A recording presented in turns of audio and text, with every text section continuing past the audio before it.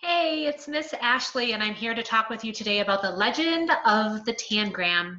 This is one of my favorite stories because we go back to ancient China and we think about the story of the very, very old sage, a wise old man. He had but one important task, that was to carry a large sheet of glass to the king, who needed it for a window in his palace. The square piece of glass was wrapped up carefully in silk and canvas, and it was carried inside the sage's backpack. But the journey was long, and the sage crossed a desert and rivers. He traveled through forests and fields. He arrived at a rugged mountain range and climbed to the summit of a high, rocky peak. At the top of the mountain, he looked out into the distance and he glimpsed the palace that he was traveling to. Pleased that he had almost arrived, he stumbled and tumbled down the side of the mountain. The glass was broken. When he finally met the king and he told the king of his journey, he admitted that the glass was now broken. The square glass was unwrapped from its silk and canvas case, and the sage was surprised to see that the glass actually had not shattered. It had broken and divided into 7 different geometric shapes. The sage began to move the shapes around, and he made images to describe his journey to the king. First, he showed the king his very own home. Then he told him about the camel he had seen in the desert. There was a boat he saw on the river as he crossed. And then there was the mountain range where he fell. If you notice, every single one of these Tangram pictures depicts something in his story. This is of the sage as he's fallen. The king enjoyed these geometric shapes so much that he had his own set carved out of wood. And this is how tangrams were invented. So you have the opportunity to use the sheet that we provided in the weekly work choices this week, or you can take a simple piece of paper and make your own tangram set like this. All right, we're going to make ourselves a set of tangrams with a single piece of paper and some scissors. The first thing you're going to do is you're going to take your piece of paper and we're going to make a square. You are going to take one corner and you are going to fold it down so that the edge lines up with the side. Press down to make a crease. And then you're going to notice there's a flap at the end. This end we're going to fold up and fold it over this way. And then we're going to unfold it all.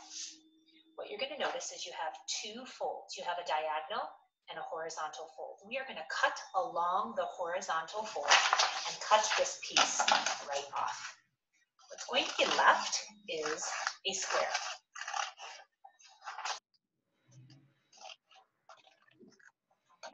The piece that we've cut off, you can use for any other art project, but you can set it aside because this square piece is what we're going to use to build our tangrams.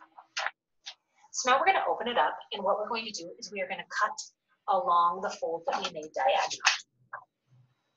We are cutting a square, and you might want to make a prediction about what 2 shapes are created when we cut a square diagonally.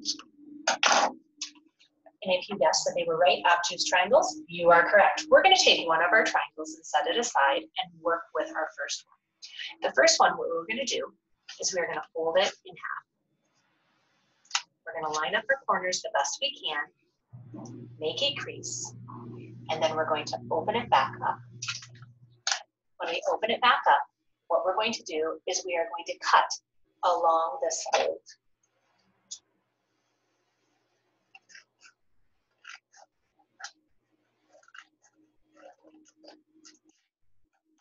And now we have 2 large squares. We're going to set these aside, and we're going to look at our second obtuse right triangle. What we're going to do with this one is a little bit different. We're going to start by taking the top vertex and bring it down to the base. We're going to make a fold across like this and then open it back up. And we are going to cut this top triangle piece off.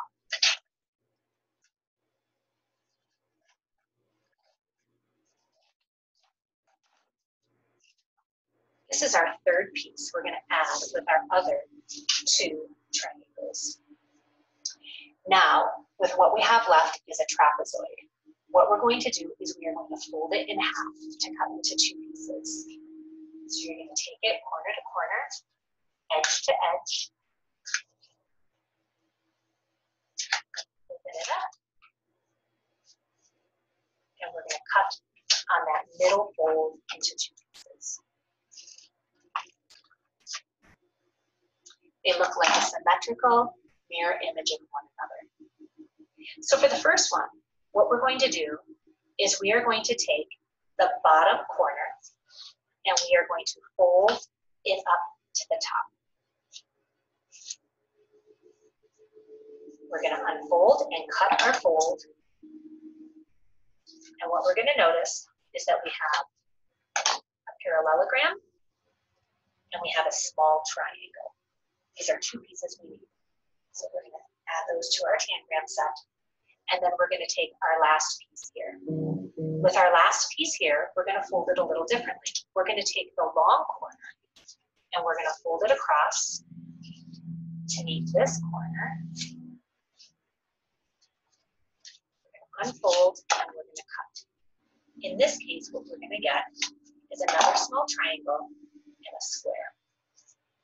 Once we have these pieces, we lay them all out, and you're going to see that we have a complete tangram set. If this set is a little bigger than you want to work with, then all you need to do is start with a smaller square piece of paper and follow the same steps. Have fun! Alrighty, so here's a picture of my completed, what you just saw, that I made my complete tangram set. And every tangram set has the same shapes. So it's the same set of 7 pieces that are perfectly sized. So whether you use the template we provided or make your own, now's the fun part. What you notice with a tangram set is that you will often notice that a shape is made by putting the pieces together. It does not show you where the pieces line up with one another. You can look on the internet and you can find some patterns that way, but in that case, it doesn't really require a lot of what we call critical thinking or high level thinking, because then you're just matching. You can start with that if it feels more comfortable and then advance to these tangram shapes. So this is a cat. Here's a dolphin or a whale or some type of fish. Maybe even an airplane. An arrow, giraffe. So one of the things you're going to realize about tangrams is anytime you are making a picture, you need to use all 7 pieces and they cannot overlap. They have to be lined up. So good luck, have fun, and you can always create your own tangram shapes to share with other people. Bye.